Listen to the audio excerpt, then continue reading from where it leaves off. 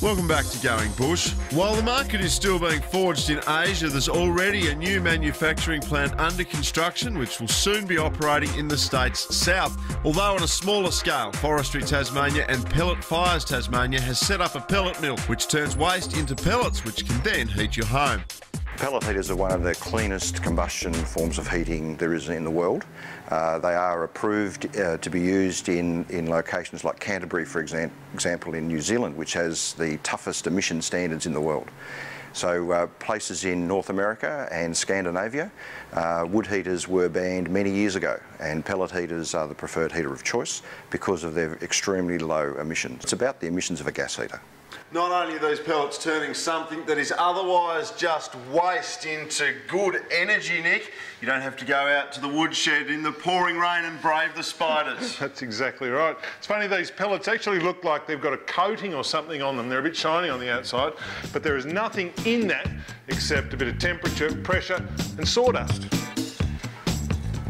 Because we've actually extracted most of the moisture out of the sawdust, it actually takes the moisture down from 50 to around 10 to 13%. There's also a low ash content because it's actually what we call white pellet. There's no bark or leaves in there. So because there's no ash content, the moisture content is quite low. It'll burn very efficiently and cleanly. Pellet Fires Tasmania says environmentally burning pellets is one of the cleanest ways possible of heating a home. The environmental case for engineered wood products is also strong.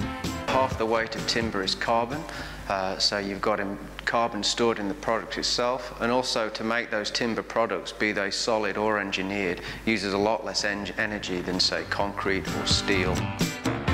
Just enormous environmental advantages, and in fact it's really good that now environment has come in as a bit of a design choice. In the past, really, for a commercial building or residential building, it's really been about cost. How do we do it the cheapest way? But often that's meant there's been a trade-off and with a poor environmental outcome, and so now that regulations are shifting to an environmental sense, this is terrific for timber.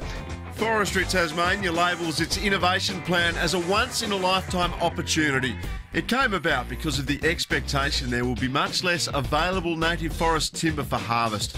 But there's also going to be more high-quality plantation timber available, and it says the world is hungry for engineered wood products. Meaning in the short term, these products will be manufactured from Tassie timber in China with the aim of attracting investment to begin manufacturing in Tasmania. Well, I think in 5 years' time, instead of exporting 2.5 million tonnes of wood chips from Tasmanian forests, we could be probably producing 1 million tonnes of that into these high-value end users.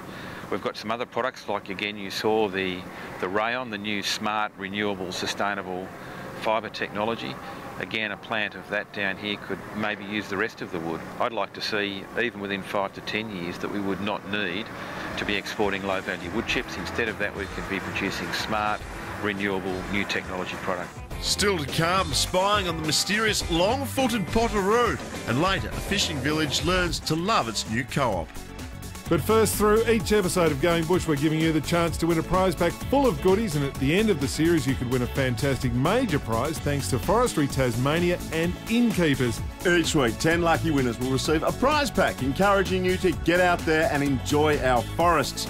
And at the end of the series, one lucky winner will win the ultimate Tasmanian adventure holiday, including family passes to all of Forestry Tasmania's adventure forest sites and accommodation at Innkeepers Properties, Quest Launceston, Tall Timbers and Quest Trinity House, as well as the new Airwalk Lodge. All you need to do is correctly enter each week's code word at the website goingbush.tv, and you could win. This week's forest code word is... The winner will be announced through Forestry Tasmania's e-newsletter branch line and on the Forestry Tasmania website. Good luck.